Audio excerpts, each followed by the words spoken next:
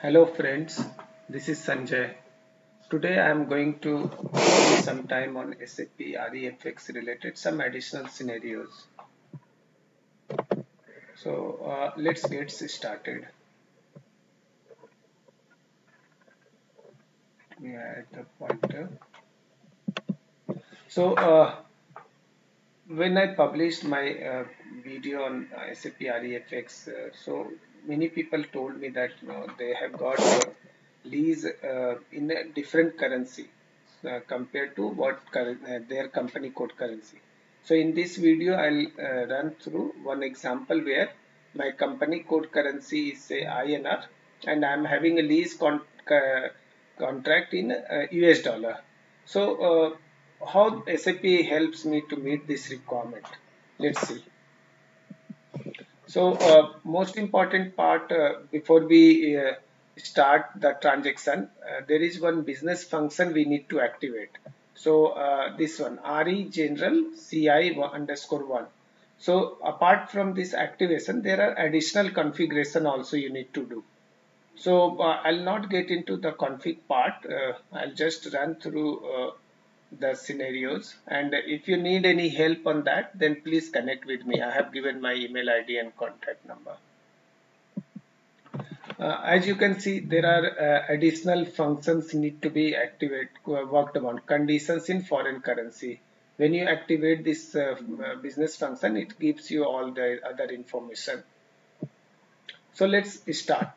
So as you know, to create a lease contract, we have to use RECN.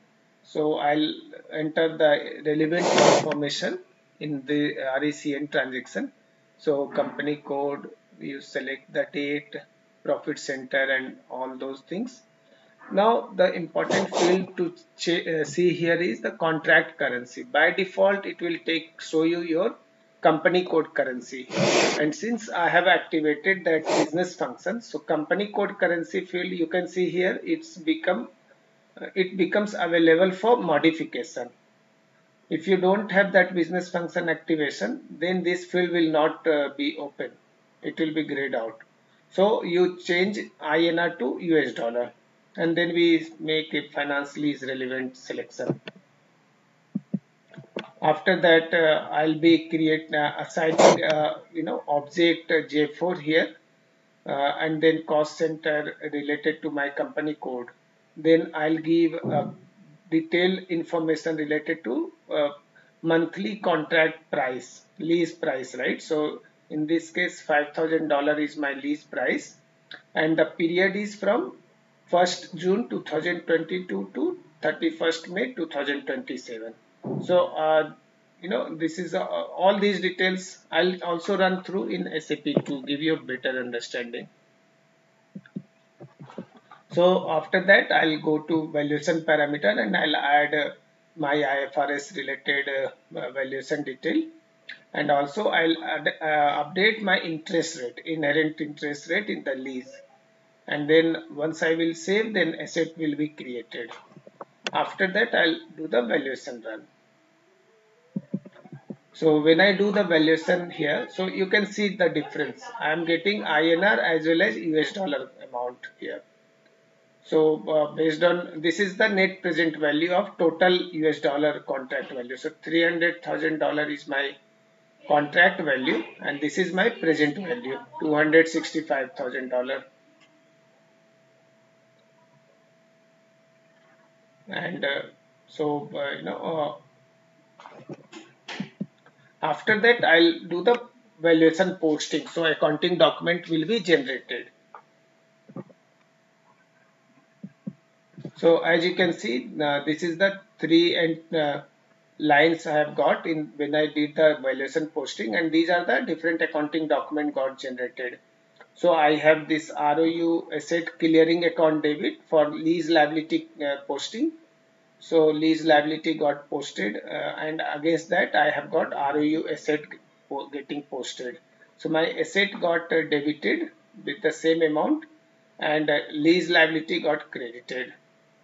Then I'll be having this lease installment. So lease liability will be debited and my lease clearing account will get credited. And finally, also have the other account related to lease interest. So lease interest will be debited and will give credit to lease liability account. After this valuation posting, I'll also have to post the monthly periodic posting for the contract, which will generate a vendor line item. So I'll input the details of the contract with all the information when the posting date should happen and all.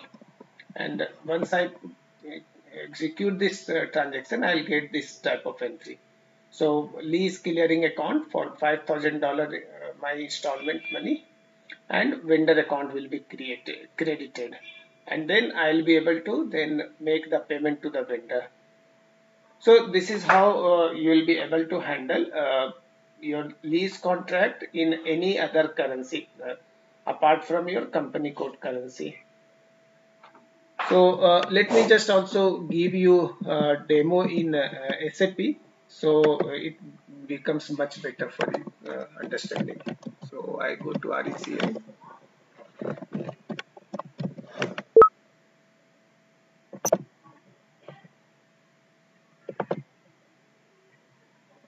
Selecting lease in lease accounting.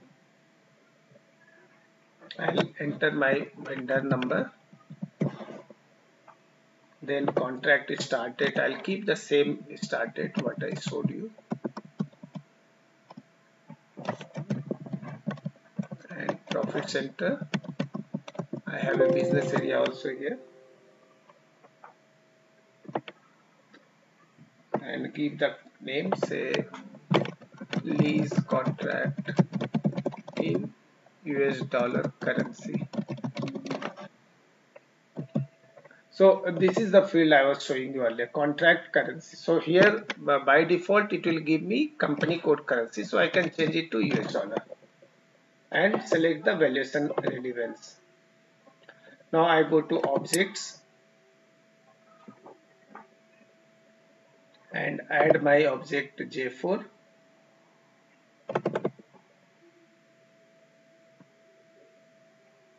Again, I can give the same name as a contract object, lease contract in US dollar currency, and select the object type J4 and account assignment, which is my cost center with the company code. Now I go to conditions. So here I will assign conditions. So I'll use $5,000 monthly lease amount, and then I go to my valuation parameters. So here I'll assign my IFRS 16 J4 contract, and we'll give the interest rate. So say 6% is my interest rate. Now I'll also need to input, as you see, asset is obligatory. So already I have the asset accounting configured here, so I can just update the asset by clicking this button, create asset. So asset number will be created. See, asset number, internal number will be created. I need to mark the you can see here rule is incomplete, so excuse me, let me mark this rule complete. So valuation is pending. So I need to first save it,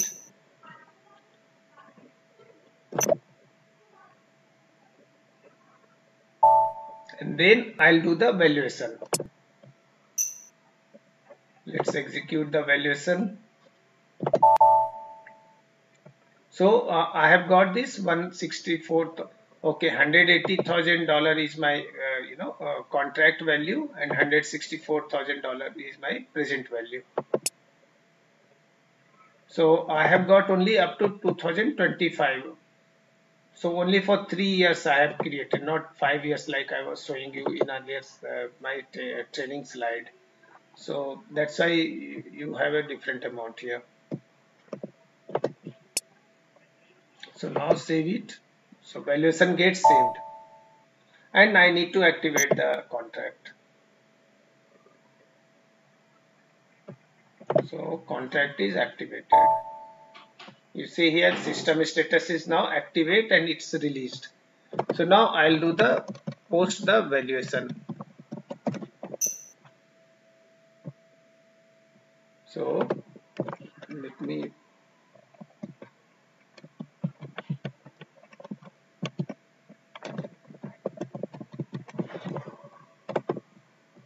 and valuation I'll use June 22, posting date also 1st June 22. So I'm doing in simulation mode. Okay, so all green. So I can now go back and execute it in update mode.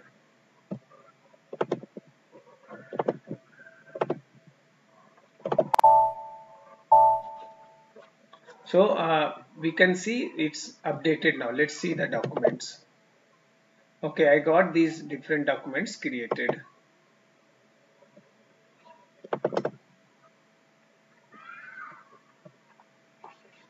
So I have got ROU asset clearing lease liability.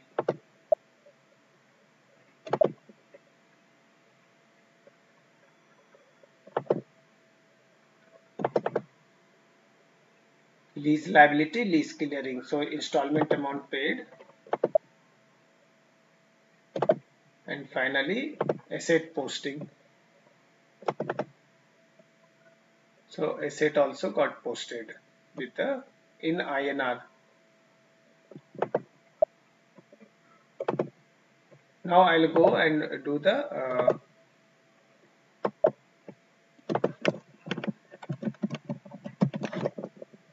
periodic posting.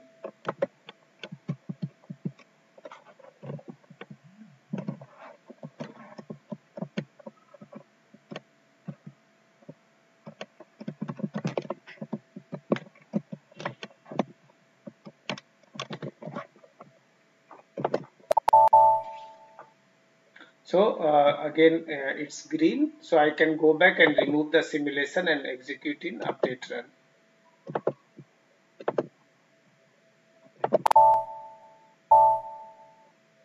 So let's see the document.